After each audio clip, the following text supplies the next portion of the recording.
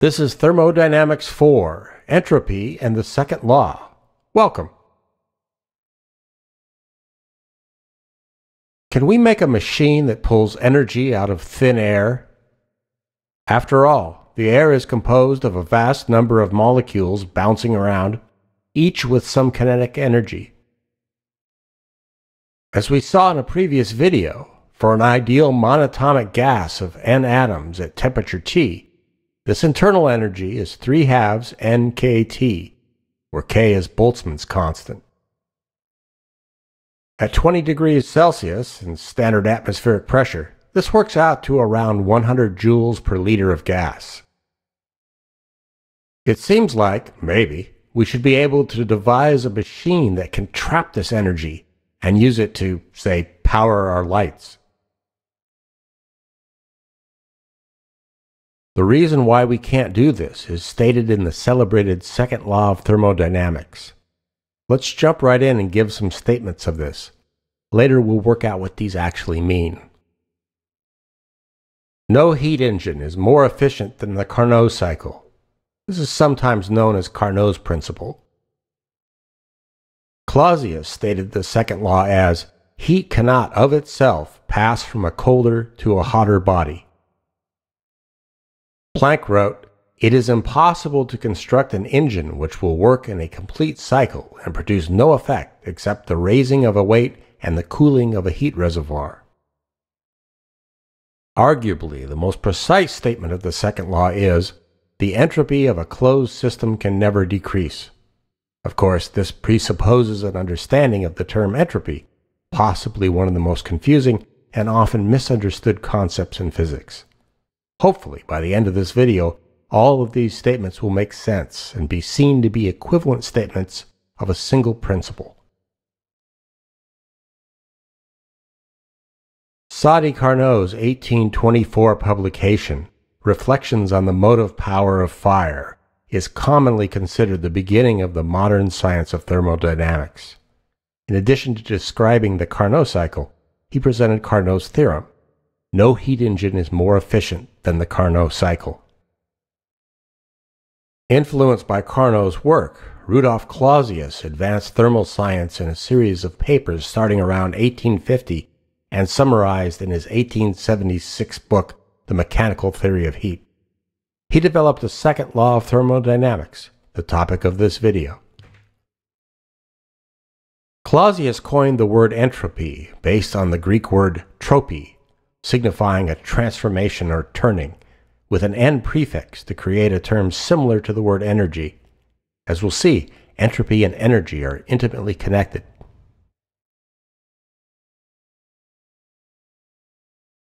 Let's review the Carnot cycle. We begin with the gas, the yellow region, maximally compressed and in contact with a reservoir at temperature T hot. It undergoes isothermal expansion, which extracts heat from the reservoir and converts it to work. Then we remove the heat reservoir and insulate the gas. This is followed by adiabatic expansion until the gas temperature is reduced to T cold. The gas is put in contact with a reservoir at temperature T cold and isothermally compressed, which converts work into heat transferred to the reservoir. The reservoir is removed and the gas is insulated. Then the gas is adiabatically compressed until its temperature is T hot. Now the cycle can be repeated. On a PV diagram, the cycle begins in the upper left at state 1. Isothermal expansion takes the system to state 2. Heat Qs is transferred to the system and converted to work We done on the environment, equal to Nk T hot natural log x2 over x1. Then adiabatic expansion takes the system from state 2 to state 3. Internal energy is converted into work We done on the environment, equal to 3/2 Nk T hot minus T cold, and the gas cools to temperature T cold. Isothermal compression then takes the system from state 3 to state 4. Work Ws is done on the system and converted to heat Qe transferred to the environment, equal to Nk T cold natural logarithm x2 over x1. Finally, adiabatic compression takes the system from state 4 to state 1. Work Ws equal to 3/2 Nk T hot minus T cold is done on the system and converted to internal energy as the gas warms to temperature T hot.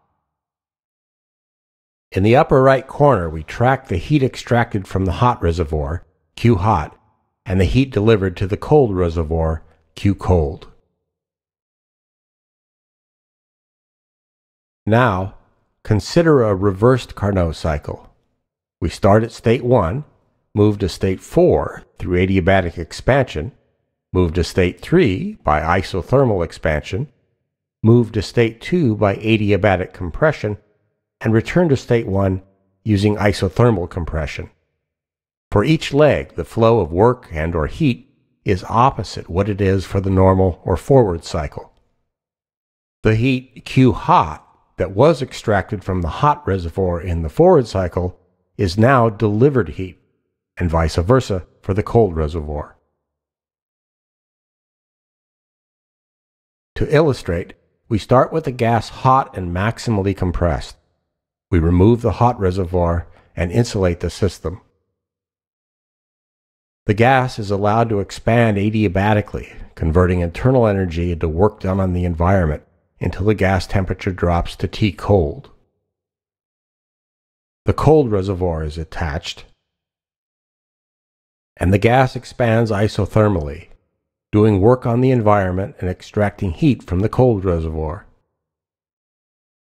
The cold reservoir is removed and the system is insulated. Now, adiabatic compression converts work into internal energy until the gas temperature reaches T hot. The hot reservoir is attached, and isothermal compression converts work into heat, which is delivered to the hot reservoir. Here is a schematic representation of the Carnot cycle run in the forward direction. Heat Q hot is extracted from the hot reservoir. Some of this energy is converted into work W. The remainder is delivered as heat to the cold reservoir. By the first law, Q hot equals W plus Q cold.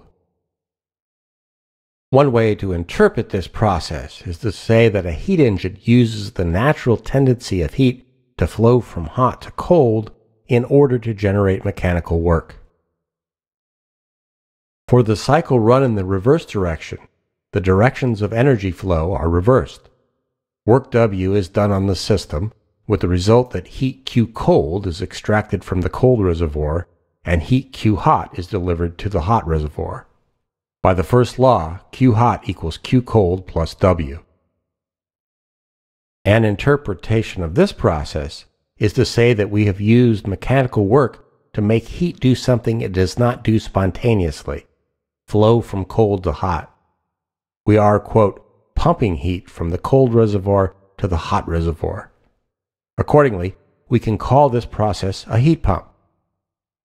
This extremely useful system is the basis of refrigeration. The reverse directions of energy flow for these two cycles has the consequence that if we run both cycles in succession, everything returns to its original state. Each cycle completely reverses the effects of the other. So, we say that the Carnot cycle is, quote, reversible. Although the first law tells us that energy is conserved, specific forms of energy are not. The heat Q hot extracted from the hot reservoir is not equal to the heat Q cold delivered to the cold reservoir. In fact, the first is greater than the second by the amount of work produced by the cycle.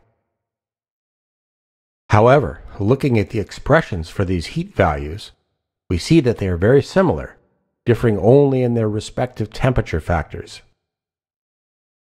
Therefore, Q cold over T cold minus Q hot over T hot equals 0, because both terms equal Nk natural log x2 over x1. This result hints that something corresponding to transferred heat divided by temperature may be conserved in the Carnot cycle. This might be telling us that an amount of something equal to Q cold over T cold is delivered to the cold reservoir, and this is equal to the same amount of something, Q hot over T hot, extracted from the hot reservoir. And maybe this conservation is characteristic of a reversible process. Now, let's consider Carnot's principle, the claim that no heat engine is more efficient than the Carnot cycle. Let's suppose that we have found a, quote, supercycle that is more efficient than the Carnot cycle. Then we could do the following. Use a reversed Carnot cycle to deliver heat Q hot to a hot reservoir at the expense of work W. In the process, heat Q cold is extracted from a cold reservoir. Then use our supercycle to extract the heat Q hot from the hot reservoir and produce work W prime. Recall that the work W we put into the reversed Carnot cycle to deliver heat Q hot to the hot reservoir equals the work we would get out of a forward Carnot cycle for the same input heat. Since the supercycle is more efficient than the Carnot cycle, it must produce more work from heat Q hot, so W prime must be greater than W.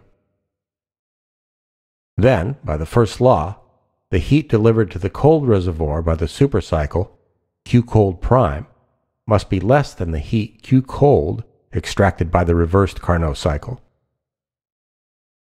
The net effect of this entire process has been to extract heat Q cold minus Q cold prime from the cold reservoir and produce work W prime minus W. We can get rid of the hot reservoir and simply direct the heat output of the reversed Carnot cycle into the supercycle.